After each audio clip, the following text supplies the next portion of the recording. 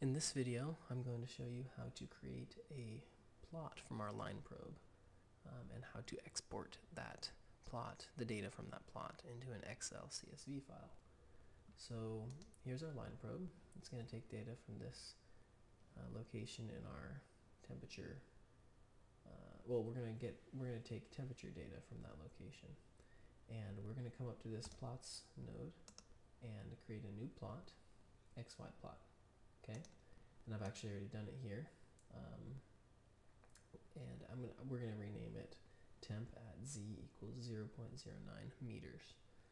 Now, once we've created it, we need to choose a part for it to access data.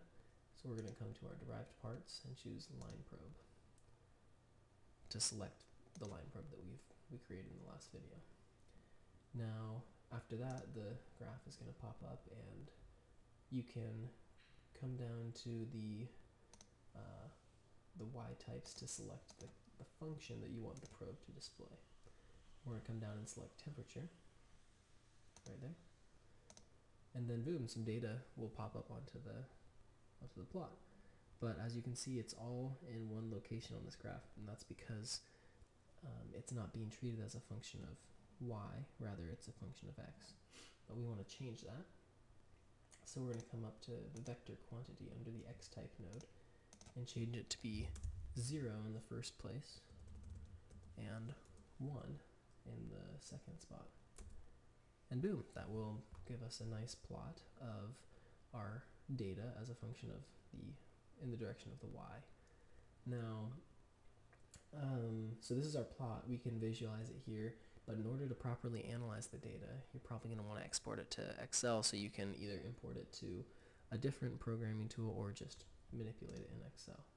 So we're going to select this plot and right-click it and say Export. And then it's going to default, well, the only option we have to export here is a comma-separated values Excel file, CSV. And we're going to name this the same thing, temp at z equals 0.09 meters. And we're going to save that, and then boom, we're done. We have exported this data, and now we can import it into Python or somewhere else to manipulate it. And this is the last video in the playlist. I hope you enjoyed making a basic geometry.